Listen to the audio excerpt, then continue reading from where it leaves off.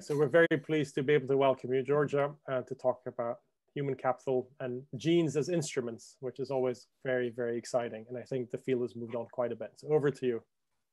Thank you very much. So thank you all for being here, despite this being a Friday 13th. So I hope you're not superstitious about this. Yeah, so the paper I'm going to present today is about maternal depression and child human capital. We use genes as instrumental variables, basically, and this is joint work with a bunch of people you probably know better than I do, so we don't need introduction in this research center. So let me go. I'm not really going to convince you that what we do is interesting or important. I think it is a bit, I'm going to skip the motivation and the introduction part and just go to the core of the paper and tell you that here we investigate the effect of maternal depression on child human capital. And of course, this relationship is likely to be biased by all sorts of endogeneity channels. We know that it could be emitted variable bias, reverse causality, you name it. So how do we bring in identification in our context? We use the mother's genes that predict their probability of being depressed as an instrumental variable for maternal depression. And what we do is not really new. It's something that's been done by epidemiologists for quite a while. And the fact of using genes as instruments is known as Mendelian randomization. Okay, so I'm sure you all are very familiar with the instrumental variable assumptions, but please bear with me while I go through them and try to tell you a bit of a story and how they translate in the context of genetic instrumental variables. So the first thing you might wonder is, how do we make sure that we're selecting the right genes? We're not biologists, we're just economists. So what we do is we rely on the literature in molecular biology, which provides us with this awesome genome-wide association studies. These are typically very large studies with huge sample sizes, documenting systematic associations between some genetic variants and traits such as education, subjective well-being, depression, and it's a continuously expanding field. And here in particular, the one we use is a GWAS on depression by Patrick Turley and co-authors. So, okay, this is how, so we don't really worry about relevance in our case because we're not the ones to select which genes are relevant for depression. We know this from the literature. So you might be tempted to say that we might not want to worry too much about the second assumption, which is the independence assumption, because genes are thought to be random variables. So, I mean, what genes you receive is a random draw at conception. So there is no reason why we should think that genes are systematically associated with any confounder of the exposure outcome association. But genes are only conditionally random. So they're not completely random, they're random conditional on your parents' genotype. So your DNA is a random draw from your parents' DNA. But you know, there's a bit of issues here, which I'm not really going to address at this point. We can talk more about this in the discussion session. I'm just gonna say that things such as population ancestry or assortative mating might be playing a role here, and we try to address this in the paper as much as we can. The usual suspects, so the big threat to instrumental variables in general and to Mendelian randomization in particular is, of course, the exclusion restriction. Now, not only we worry about the exclusion restriction in the context of genetic instrumental variables, we actually are pretty sure that it's likely to be violated. And this is because of one main suspect, which is called horizontal pleiotropy. Horizontal pleiotropy is a phenomenon that happens when one genetic variant not only associated with one trait, like depression in our case, but it also have a direct biological link to another trait. It could be, for instance, the mother's education in our context. And if this additional trait is also likely to affect human capital of the child, we might have a pathway for the exclusion restriction to not hold anymore. So this is, let's say, the main threat to identification in our context. And while this is common to all Mendelian randomization setups, what we have in our case is a more complex setup. We have an additional layer of complexity, which is brought by the fact that we look at two generations here. We're looking at the identification comes at the mother level, but then the outcome is a child outcome. So what do we know about genetics and inheritance mechanism is that the child is likely going to inherit some of these genetic variants of the mother. So this is potentially another threat to identification here. And we know that on average, the correlation between the mother's genetic variants for depression and the child's genetic variant for depression, unless there's any assortative mating going on, should be about 50%. What could happen as well is that the child genes, the genes that in the child determine and shape their human capital formation might have a common, partly shared etiology with the genes for depression. So the genes for human capital and the genes for depression might not just be two separate sets, might partly overlap.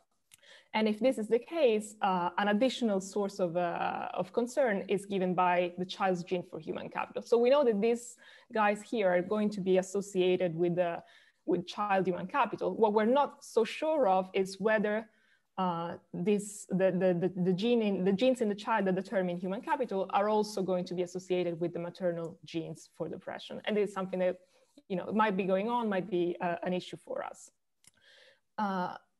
The child genes do not only present a problem in the sense that they necessarily need to be to have a direct link to human capital of the child. They could also have an effect through an additional trait of the child, so something like health. If you want an example here, so this relationship could actually be mediated by other traits. So it's even more complex than that.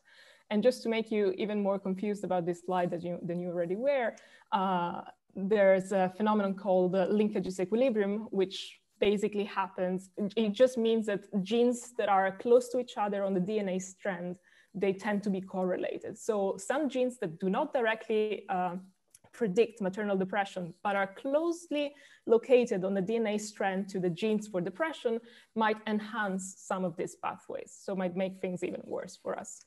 So this is like the complicated situation we have in front of us. And we basically spend the rest of the paper trying to argue that these threats are there, but are not large enough to kill our main results. And this is basically what we do in the rest of the paper.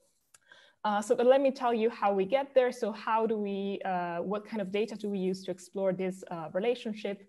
We rely on the Avon longitudinal study of parents and children. This is ALSPAC. I'm sure many of you are familiar with this. It's a cohort study that recruited around 14,000 pregnant mothers in the early 90s. And it's not representative of the whole UK. It's just around the county of Avon, so around Bristol and Bath. And these children and mothers are still followed up to this day. And there's actually the second cohort is starting to be released. So the children of the children are starting to be available for analysis, let's say. So what kind of data we take from this survey? Of course, we have genetic information on both mothers and children. This is amazing. It makes the use of this data set particularly useful, let's say, in our context. What do we use in terms of variables is child human capital. So far, I was quite vague on what do I mean by child human capital. And here I'm referring to the literature in education, which takes human capital as a bundle of cognitive and non-cognitive abilities. And for cognitive abilities, we proxy them with average test scores at ages 11, 14, and 16. These are the key stages 2, 3, and 4, if you're familiar with the educational system in the UK. And these are linked administrative data from the National Pupil Database. And for non-cognitive skills, instead, we use the total score from the Strengths and Difficulties Questionnaire. Again, this is a widely used measure that captures things such as emotional health of the child, social behavior, in hyperactivity, in attention, and it's 5 dimensions in total. And they're all captured together by a synthetic score. And this is reported by the main carer. This is typically the mother at different points in time that we're going to see. What is our independent variable? This is maternal depression. And how do we measure it in our data? This is self-reported maternal depression, first of all. And we're lucky enough to observe from the birth of the child until the child is about age 9, a full history of maternal depression, in the sense that with no gaps the mother is asked whether she had or continued to have depression since the last time she was interviewed. So we're able to construct, to build a pretty consistent history of maternal depression throughout this period with no gaps. And so our main variable will be coded as episodes of maternal depression. It's just counting the number of times the mother says she is depressed. We use a bunch of different definitions of maternal depression in robustness checks. This is just, the main, the roughest, if you want, counting approach, but we try to be a bit more sophisticated in robustness checks. We explore a bit farther, and we find that it doesn't really matter how we define it. Results are pretty consistent throughout the paper. Let me just walk you through again the identification strategy. So as I said, we're going to use genes as instrumental variable, but how do we do this? I wasn't really clear about it, and I hope to clarify this here. We use in particular, a synthetic measure that captures, in a way, the genetic risk of being depressed. And this is called the polygenic risk score, and it's nothing other than a weighted sum of all the genetic variants that are involved in the phenotype of depression. Why do we do this? Why do we put everything together? This is mostly to avoid weak instrument problems, because each genetic variant that is associated with depression is likely to have a very small effect on the probability of being depressed. So in order to avoid weak instruments, we maximize, let's say, the power of our instrumental variable, and we combine it together into a single score. And this is weighted by the relative importance of each genetic variant in shaping depression as we observe it. So this is the main regression framework. We have a classic first stage regression and second stage regression here. YC is the child outcome, so it's going to be either total SDQ or one of the test scores we look at. DM is maternal depression. We control for a bunch of maternal traits. We try to include them as many things as we can. You might be concerned about bad controls here. So some of these things we control for are obviously endogenous. So we try to check whether our results are really sensitive to the introduction of these controls. But the main reason we include them all together is to try to first to capture to a certain extent the risk of horizontal pleiotropy. So we try to shut down as many channels, as many phenotypes of the mother that might be partly influenced by her genes for depression. We also control for a bunch of child characteristics. And lastly, we use some ancestry informative principal components. And this is referred to what I didn't discuss earlier, so I'm not really going to talk about this even now. Okay, let me walk you through the main result of the paper, and I think I'm going to stop after this slide because the rest is all robustness checks. So this is, let's say, the main message of the paper, and then we can start discussing about it. And I'm happy to hear about it from you. So what does this table show? This is the relationship between maternal depression and in the top panel, we have cognitive skills as proxied by average test scores. And in the bottom panel, we have non-cognitive skills as proxied by total SDQ. We look at different ages of the child, and we present both OLS and two-stage squares estimates here. So the first thing I would like you to notice in this table is that no matter the estimation method, the outcome we use, and the time at which the outcome is observed, we consistently have that maternal depression reduces child human capital. And the magnitude of the effect is of the order of about 20% of a standard deviation for cognitive skills and between 40 to 50% of a standard deviation for non-cognitive skills. We also report the coefficient, the first stage coefficient of the instrument, so the mother's polygenic score for depression. And as you can see, it's strongly associated with maternal depression, as we would expect. And to show you also a bit, to give you a hint of the strength of the first stage, we also have the F-stat, which are mostly above 10 in almost all cases.